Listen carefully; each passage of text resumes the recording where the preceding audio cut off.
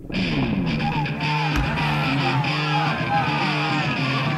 back to the Goof. If you're just now tuning in, you're an idiot. While neither Doc nor I have been shot yet, that's only because there hasn't been a gun pointed at our heads until now. I feel like I have nothing to lose. Just give me the gun. This is gun to your head. The Nationals officially got baseball season underway with an awe-inspiring opening day ceremony featuring hurler Steven Strasburg blowing out his arm. His first pitch was a 102-mile-an-hour fastball that split his labrum in half and left his arm hanging limply off the joint like a windlass sail. Nothing better than seeing a young superstar rip his body apart to signal the arrival of America's mandatory pastime. You're as dumb as my dog Kenny, Kenny. Strasburg's nowhere near as good as Dwight Gooden was at destroying his career. Careful, Doc. Loose lips, empty clips. With the NBA season heading into the home stretch, the league's worst teams are battling it out for the right to draft NCAA champion Kentucky with a first pick. Kentucky's a once-in-a-lifetime draft choice. They've got a combined wingspan of 118 feet and a collective basketball IQ of 793. After missing several games with a torn meniscus, Knicks phenom Jeremy Lin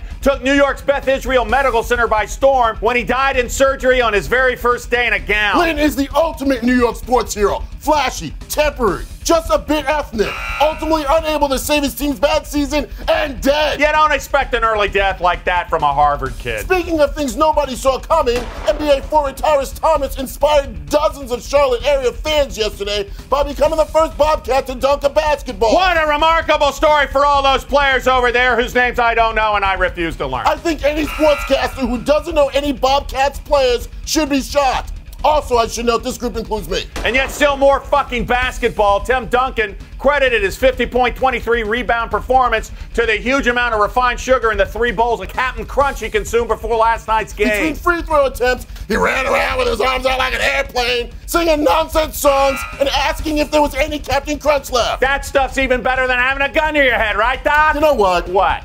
Fuck the gun and fuck the network. And you know what else? What? I don't want to yell about sports anymore. This is no way for a man to live. Doc, you're talking like a man with a death wish, and you have my extra set of house keys, so knock it off. I'm sorry, Kenny. I have to think for myself.